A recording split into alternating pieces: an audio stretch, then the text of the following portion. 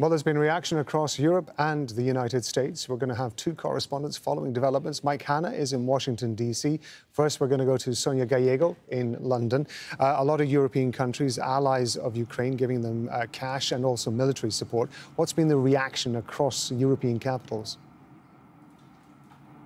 And as you can imagine, all eyes are on the situation, the ongoing situation, the series of events that have been occurring in Russia. First of all, the British government, which convened an emergency committee, is to discuss the ongoing situation, has happened already on Saturday. The British Prime Minister, Rishi Sunak, did say that he is going to be speaking with other allies and reiterated that all parties in the conflict in Russia should do their utmost to avoid harm to civilians.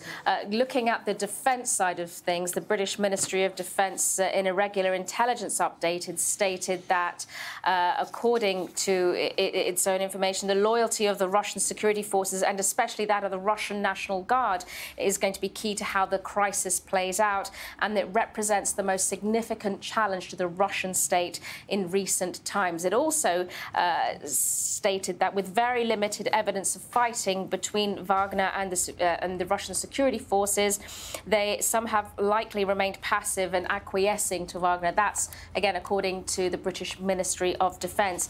Elsewhere across the European Union, the President of the European Council, Charles Michel, the European Council, of course, the organisation that unites the leaders of the European Union countries, stated that they are also looking at this situation very closely, and also that they're pledging their unwavering support for Ukraine and the President Volodymyr Zelensky.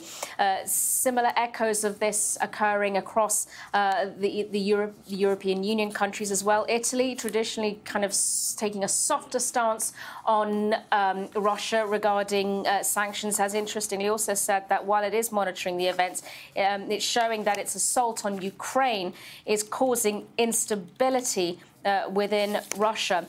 Meanwhile, the German foreign minister has met with counterparts of the G7 to discuss the issue more closely.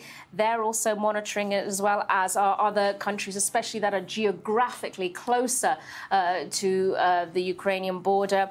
Of course, they have more of a security issue there, but all countries have, within the European Union, avoided or certainly urged citizens not to travel to that area. But all in all, they've just literally passed on Wednesday another set of sanctions, which is affecting how other nations trade with the European Union, to make sure that Russia isn't having any other issues with goods that may be passing on to them. So all in all, very, very close monitoring of the situation, of the events, and of course the hours and the days to come will be very important for how the European Union reacts to those events. Sonia, thank you very much for breaking down that European reaction for us. Sonia Gallego in London. We're going to go to Mike Hanna in the American capital. Mike, the impression I get from talking to Sonia, talking to Jonah, even in Ukraine, is that there is very much a kind of wait-and-see policy at the moment. How is the US reacting to all of this? Well, very much a wait-and-see policy, but very, very closely monitoring as the situation there transpires. The Secretary of State, Antony Blinken, has held phone calls with all his G7 counterparts, all the US allies, including the UK, Japan, Germany, France. So this is a sign of exactly how seriously the US is taking the situation. The fact that the Secretary of State is in telephone contact with all the allies, coordinating a response to the ongoing events within Russia and on its borders. Now, within Congress, there has been overwhelming support for Ukraine and its ongoing struggle with Russia for a long period of time. Some Congress members tweeting out that the Ukraine should seize the opportunity to make gains in the battlefield. However, within the Biden administration, there's a degree of caution about this. They are deeply concerned about military splits within Russia, the impact that that would have on the US and indeed on the entire globe. So that is one of the reasons why the whole situation is being watched very, very quickly, because of that type of ripple effect that could happen across the world with any dismembering of central power within Russia or any non-political handover or seizure of power.